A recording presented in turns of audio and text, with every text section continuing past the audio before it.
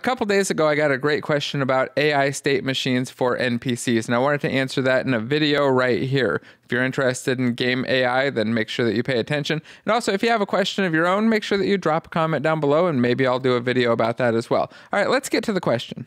So Chili M04 asked or said, "Hello, Jason. I'm currently working on a state machine for a game, and I had a question since you're one of the best Unity tutorial channels for when it comes to professional practices. In my game, there are a large variety of enemies, around 30-ish. Most enemy types only have 3 to 5 states each, but many of them share things like stun and knockback states. Rather than make new classes for each enemy type, I was hoping to reuse each state as much as possible, and the solution I proposed was having my states be mono behaviors, so I can add or remove the types needed and edit their properties in the inspector. From this tutorial and a few others, many state machines don't inherit from mono behavior, so I wanted to ask if this is a bad idea. To go into more detail, none of these state classes will utilize mono behavior functions like update or late update, etc. Just like this tutorial, they're managed by a state machine class attached to an enemy, and only the currently active one will be looped. Is this an okay practice, or is it advised to avoid using a mono behavior? Thank you very much." And I wanted to say first, thanks for the question, because it's a great one, and I think that it's going to help a lot of people. Now, if you just want the quick answer, well, then yes, mono behaviors are a perfectly fine way to do this. There are some downsides or caveats, though, that I want to briefly talk about, and I want to really quickly cover the different ways that you can set up these state machines, some of the different options that are available. Let's start with different ways or different types of state machines, because I think that that will help make everything else make a lot more sense.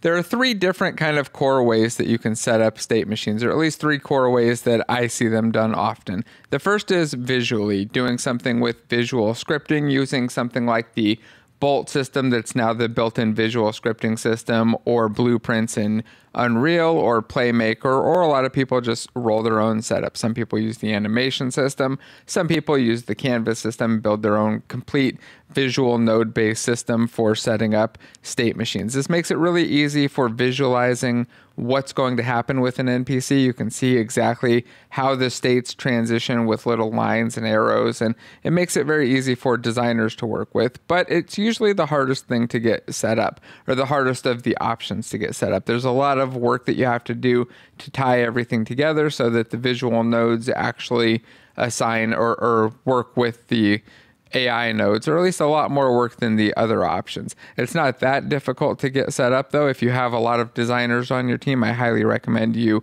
look into it as an option, because it'll make things a lot easier in the long run if you're going to have a large amount of data and things that are going to change quite often. Now, if that's not the case, there are a couple other options, things like the components that were mentioned in the question. If you want to build a component-based system, there are there's really not a lot of complexity to it. It's about the same as building a standard state machine, which there's a video. I'm going to link the video for the state machine with all of the code that's being referenced here, so you can see it and understand it. It's a long thing, and I don't want to go over all of it again because it'll just confuse things. But if you want to do component setup, it makes it easier for your designers to kind of put together things, or yourself to put together things, than the other option that I'm going to get into in a moment, which is the all code setup. But it typically has a drawback of when you set up multiple components on your game object and you want the transitions to happen, the condition for the transition into a component is typically done on that component. So like the way to get into it, maybe it's enter this chase state if I have a target and I'm out of range, or search for an enemy, enter search for an enemy state or target state if I don't have a target already.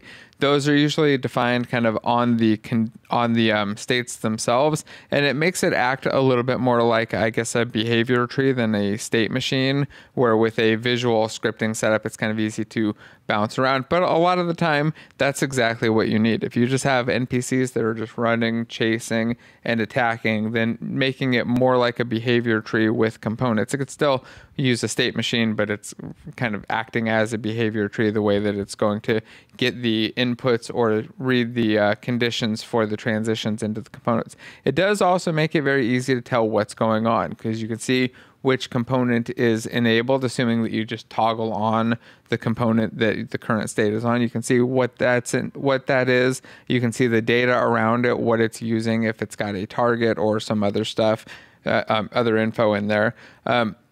But it does have, like I said, that one drawback of not being able to manage that transition quite as well, and you end up with a lot of components on your objects, or you may end up with a lot of components on your objects.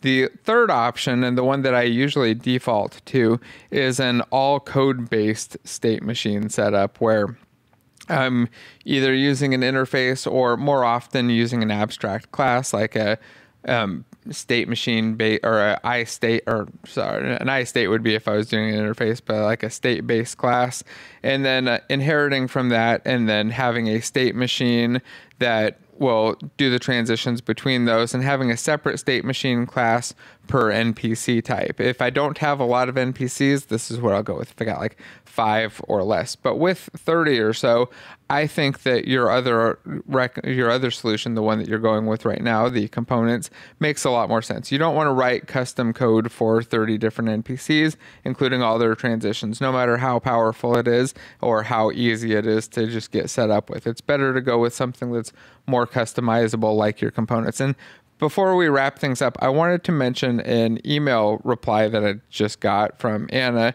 who said that she's using scriptable objects instead, which I think is another great option. If you haven't tried using scriptable objects, I would maybe commit everything, do a branch, and give it a little experiment. Create an abstract base class that inherits from scriptable object, and then you can assign those scriptable objects to your character as well. This isn't going to necessarily give you any giant benefit over the mono behaviors, and it may make things a little bit more complex, but it might also I think it would be at very least an interesting experiment and probably give you some good ideas.